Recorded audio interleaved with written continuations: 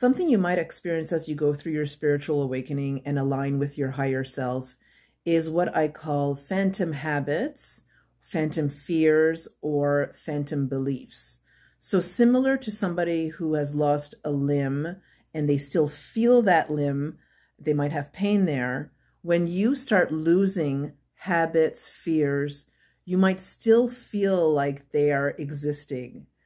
And the truth is, they don't exist. I started noticing this when my anxiety was releasing itself. I would wake up in the morning and I would ask myself, where's the anxiety? I don't feel anxious. And I would actually look for the anxiety and try to bring it back because it was so familiar. This is something I talk about with my DNA activation clients, my cord cutting clients, because they often talk about these habits and these fears, but I always ask them to question, is it really true? And that's what I'm asking you too.